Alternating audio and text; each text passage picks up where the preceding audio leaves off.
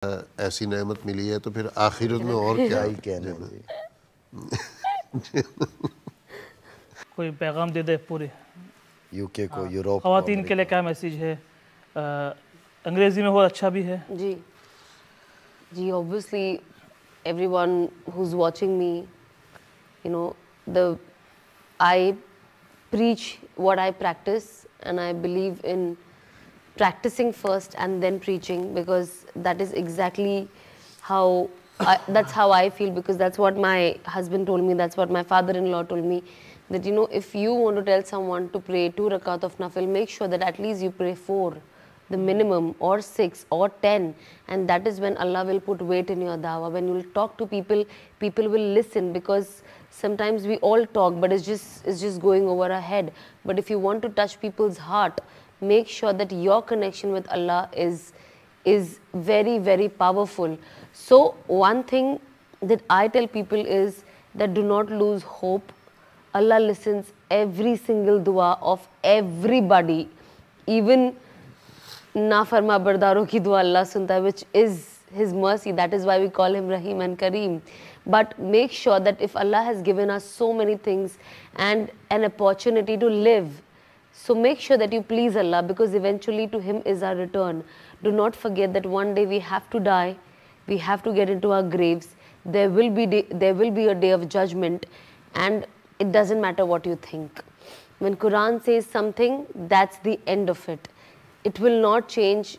Society can become more modern, people around will get even more modern, everything will change, but Allah's words are not going to change till the day of Qiyamah. So make sure that you please Allah subhanahu wa ta'ala, because it's impossible to please people, and आप जितने people pleaser बनोगे उतना ही you are going to fall back. So make sure that you know you are pleasing Allah subhanahu wa ta'ala the most, and that is where your actual success is. Try, you know, to work out with your namaz. Make sure, because that's the only connection with Allah subhanahu wa ta'ala, and that's when you are talking to Allah subhanahu wa ta'ala. Try to recite Quran, because that's when Allah talks to you.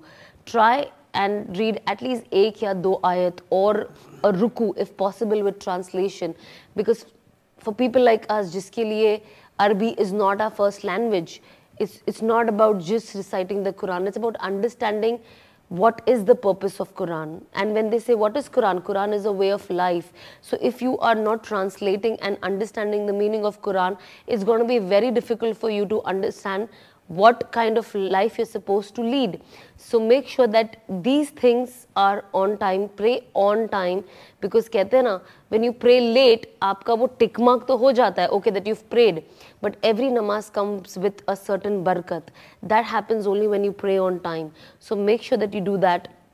Make sure that you have tawakkul. That is the most important thing, because I know times things are going to get difficult. You will think that there is nobody for you.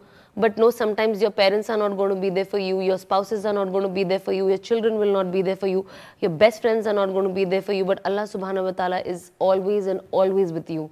Like, you know, sometimes when I cry a lot, I think, you know, oh my God, my husband must be bored of seeing me crying. But when I pray namaz and I cry, I was like,